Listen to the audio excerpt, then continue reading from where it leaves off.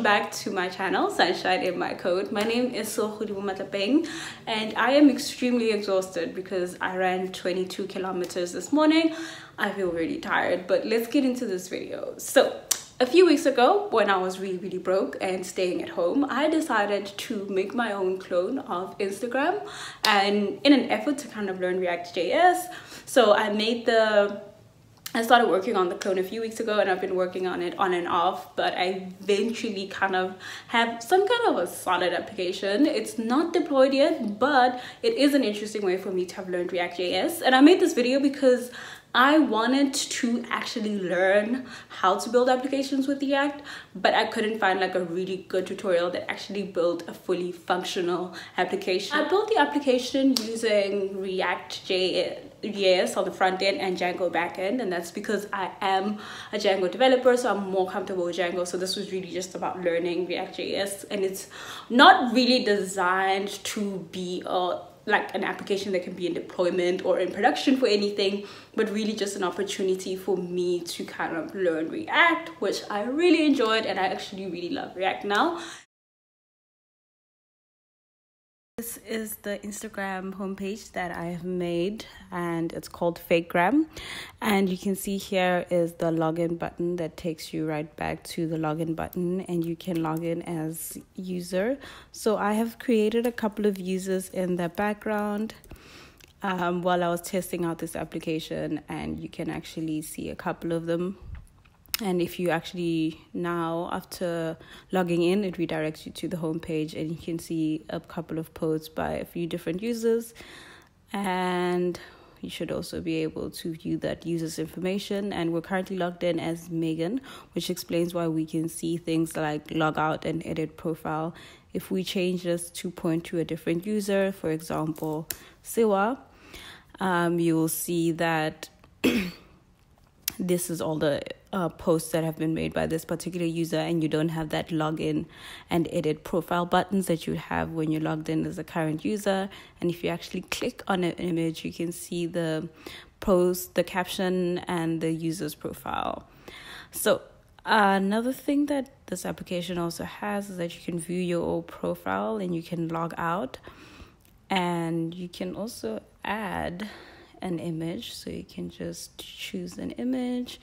Let's go with something like this, just a random image, and we can then make it blurry, black and white, which is my favorite filter, a bit brighter, saturated, and black and white it is. No, actually, I may have used that. Let's just make it brighter. And we can now post that image. A huge part of the design that I use was based off of Instagram's design, and because Instagram doesn't really have the web version of a post upload, I just had to be creative, and this is as far as my styling ability goes.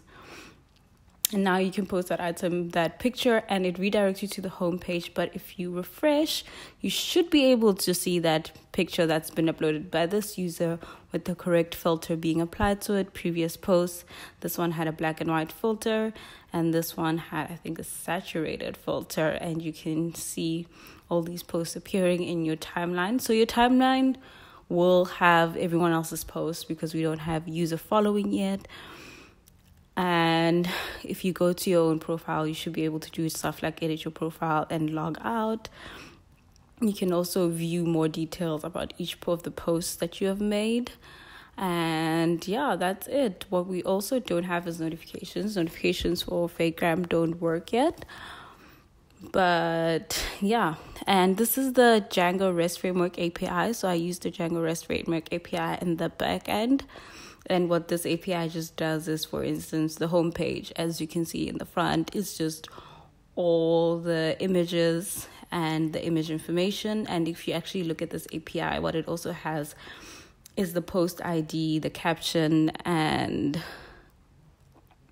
all this information about where it's stored, and the user information, so the user of the post, the person who made the post, and the filter that applies to this post.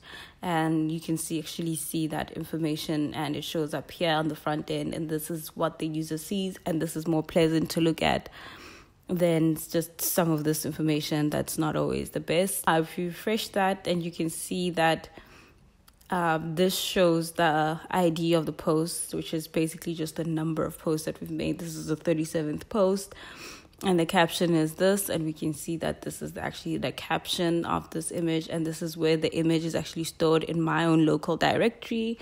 And you can also see the user's ID, user's identity number, the user's name, and their profile picture. If this user had a profile picture, in this case it's just the one we're just going with, and the username. So this is the front end, and this is where you actually see the application looking really pretty, but this is where the user data actually gets stored, making it accessible from any other thingy, any other application. And if we do something like opening up a private window, you should still be able to localhost 3000. This actually won't let you view the posts because you need to log in, but we can still log in as another user. For example, we can log in as Siwa. This user is the one with a lot of posts. Yep, so that user can now also actually view the most recent information, and that just makes it easier to manage information. Yeah, and we can log that user out, and once they're logged out, they can't now do stuff like /upload.